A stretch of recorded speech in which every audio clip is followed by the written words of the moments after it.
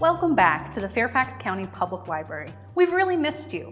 Starting on July 13th, the library branches will be offering express services Monday and Tuesday, 10 a.m. to 8 p.m., Wednesday, Thursday, Friday, and Saturday, 10 a.m. to 6 p.m.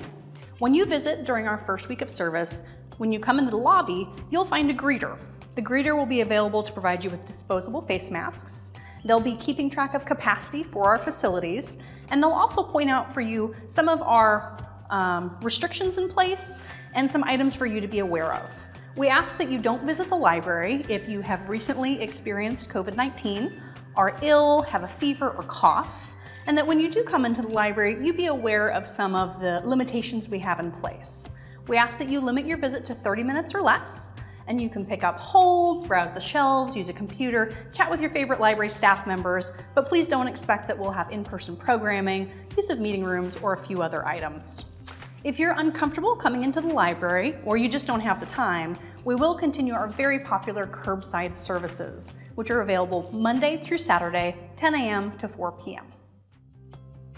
When you come to a public service desk, you'll notice a couple of key differences. The first is that we now have plexiglass shields in place at all of our desks.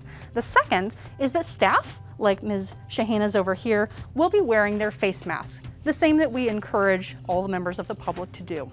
When you come to a desk, please don't try and lean around the plexiglass or reach over the plexiglass. There's a space directly underneath where you can slide books and other items. When you're interacting with staff as well, you'll notice that some of our circulation procedures have come back into place. Items will be due again starting in August. Fines will be assessed and holds will expire. So please be sure to either check with your friendly staff member or check your online account.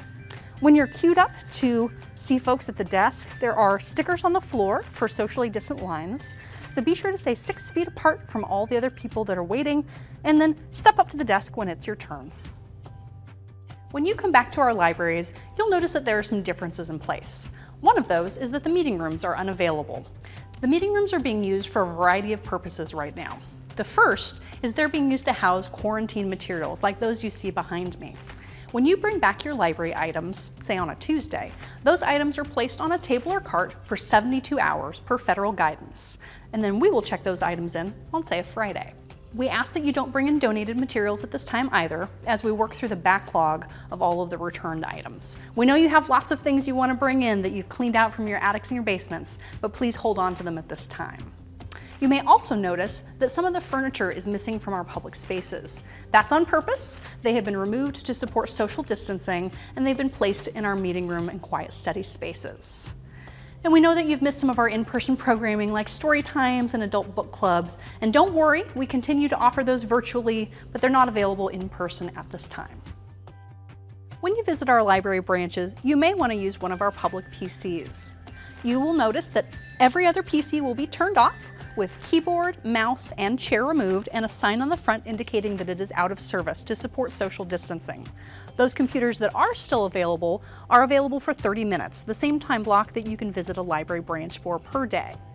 You can also continue to use copy and printing service, as well as our self-check machines. You may have questions about what the library's cleaning protocols are now that we're reopened to the public for limited services. We're happy to share that we have enhanced cleaning protocols with multiple cleanings at each facility each day, including high touch point areas such as bathrooms, lobbies, elevators, and front desks.